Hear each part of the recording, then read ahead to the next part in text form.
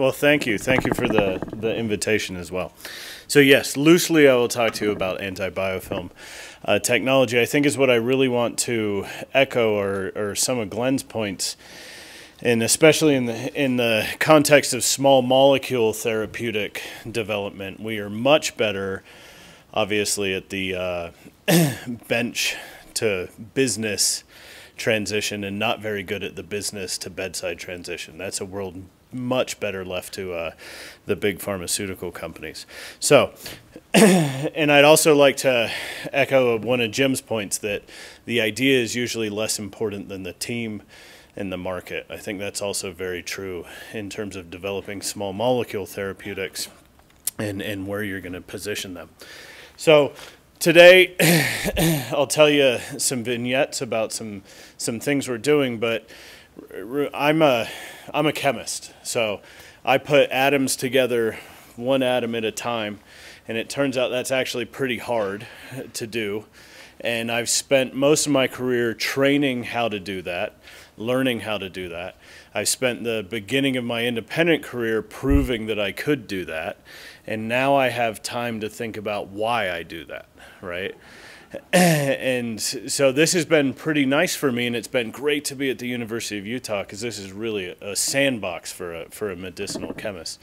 I mean, we have so many people doing great things on this campus, and so the vignettes I'll tell you about today kind of stem around technologies developed from conversations between myself, Dustin Williams in orthopedics, as well as Lou Barrows in the Department of Pharmacy and Toxicology.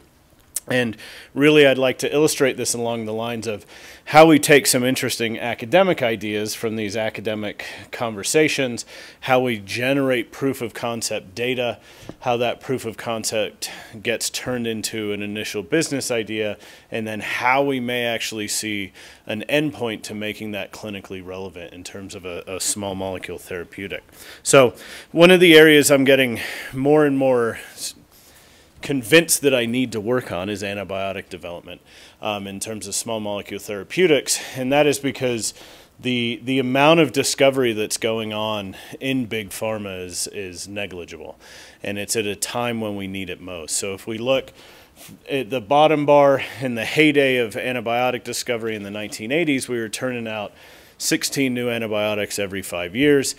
That has dwindled to the last 10 years being kind of 4 antibiotics, and none of those antibiotics are new antibiotics, right? They're derivatives of penicillin, et cetera, et cetera. And so the discovery and the innovation in antibiotic development really has dwindled to a point where we're in trouble. We need to figure that out.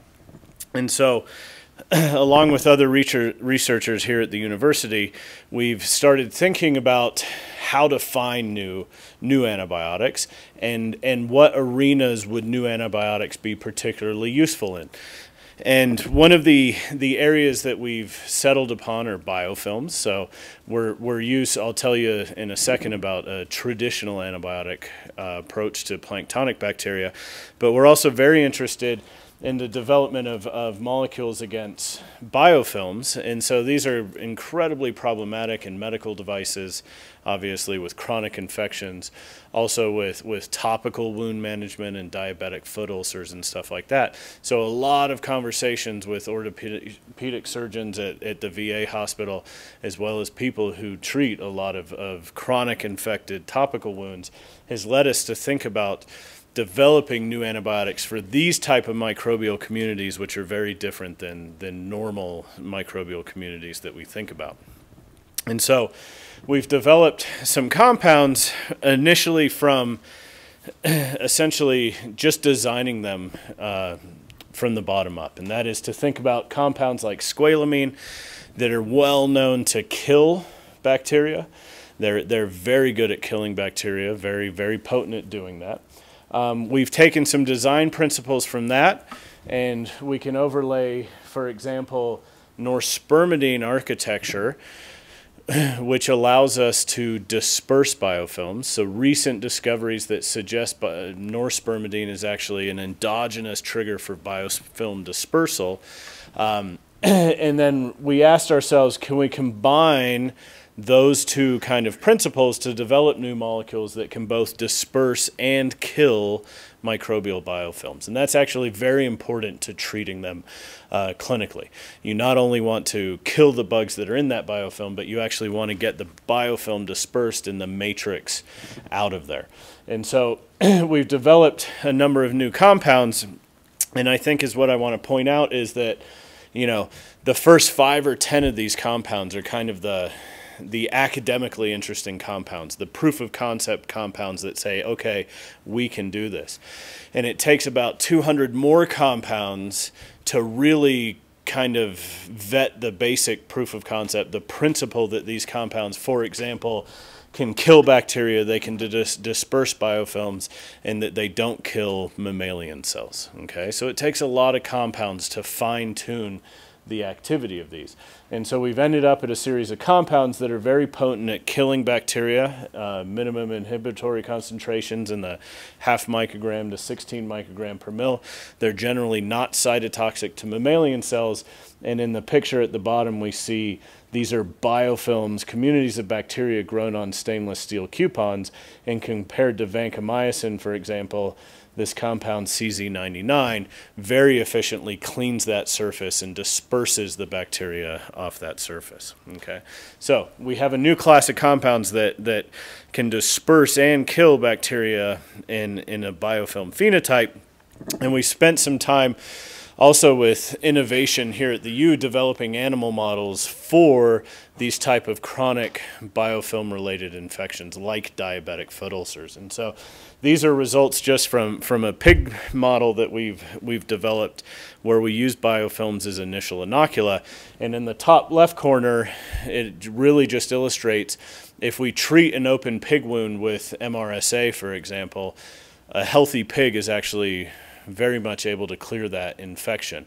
However, in the bottom left corner, if we treat with biofilms initially, we've developed methods to actually inoculate these wounds as biofilms, thus kind of recapitulating the chronic infection of a diabetic foot ulcer. We see that we can't clear that infection and those bugs remain. And then in the bottom right, we can show that our compounds very efficiently still are able to disperse and kill these biofilms. Okay. The second class of compounds I want to tell you about are just, we've developed some new ribosomal inhibitors. So this is a very vetted target for antibiotic design. However, if you see in the orange, we have a compound, the first compound ever demonstrated to bind to the P site of the ribosome and inhibit protein synthesis selectively.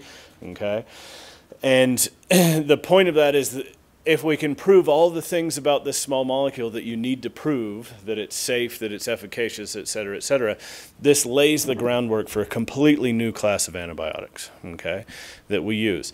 And so we want to do that. Again, the first 10 to 15 molecules in this series help you kind of prove the academic point that this is the first selective compound that inhibits the P site, but then it takes another 200 molecules to really convince somebody that these molecules are interesting. Okay, so it takes another 200 compounds for us to show that we can maintain potency against inhibiting the ribosome, to show that we can increase the selectivity and thus cytotoxicity, and that these are active in animals and that we can expand the spectrum of activity. Okay, and so not to go through the data, but that CZ02198, that's the 198th compound in the series, right? It's about 200 compounds to be able to prove the stuff that you need to prove about small molecule therapeutics, that it's worth developing.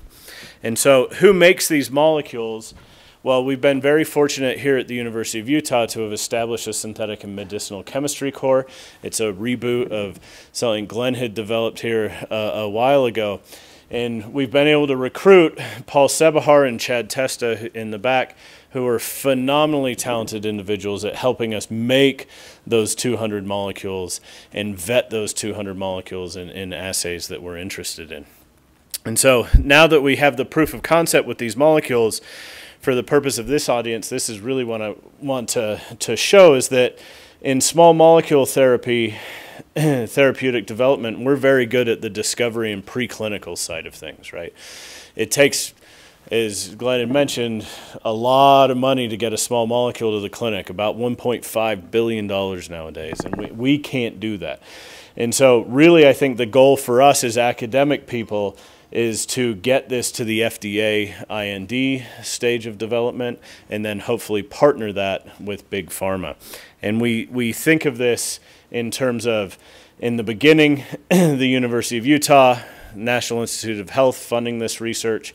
Then there's a gap, right, where we convince the FDA that this molecule is actually safe enough to put into humans, okay, before we can get it to be partnered, before Big Pharma is interested in it. And that, of course, is what they call the classic valley of death for drug discovery. And the big question is, how do we fund that valley of death, right? Because that's past NIH, SBIR money, but it's pre kind of big pharma investment money. And so that's where we step in to build small companies to raise the capital to generate the data for those INDs.